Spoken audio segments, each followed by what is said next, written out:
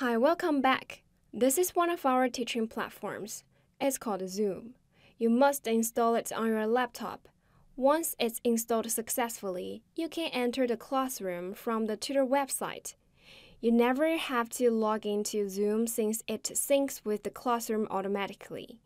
Here is how you use Zoom in the classroom. First, you must load the courseware yourself and check to make sure it's functioning properly.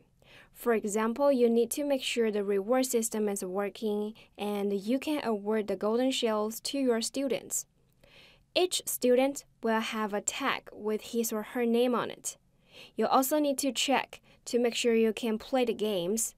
I'll mute the game and check if you can hear the background music. 3, 2, 1, go!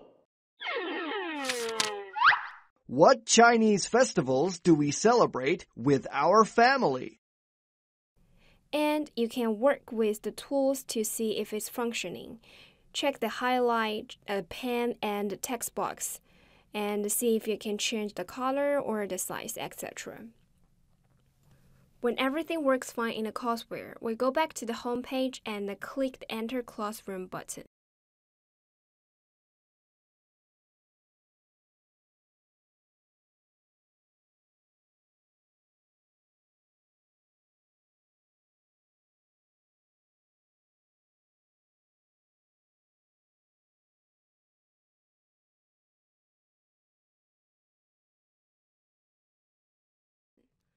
Second, go to the virtual classroom and click Share Screen.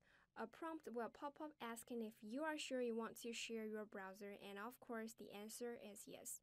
The browser you want is the one with the courseware running in it. You don't want your students to miss out on using the courseware right along with you. The same applies to sharing audio.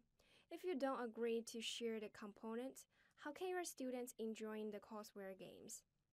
As the virtual classroom host, only you can control the toolbox. So if the student is having a hard time understanding how to play the game, you can write or draw on the screen to help them play it. Mark each picture with alphabet or numbers and turn a game into a multiple choice exercise. If you finish class early, take time to review the material. Use all your allotted time and leave the classroom when class is over. How to go back to the specific section you want? Here's the navigation button. One tip is to never pause or stop recording while teaching. If there's a problem with your class, having the incident on tape is better than having nothing.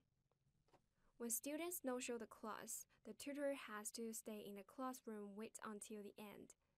In this situation, please pause the camera but still record the whole class. If you must mute the students, do it as a last resort to manage the classroom and only mute them for a few seconds.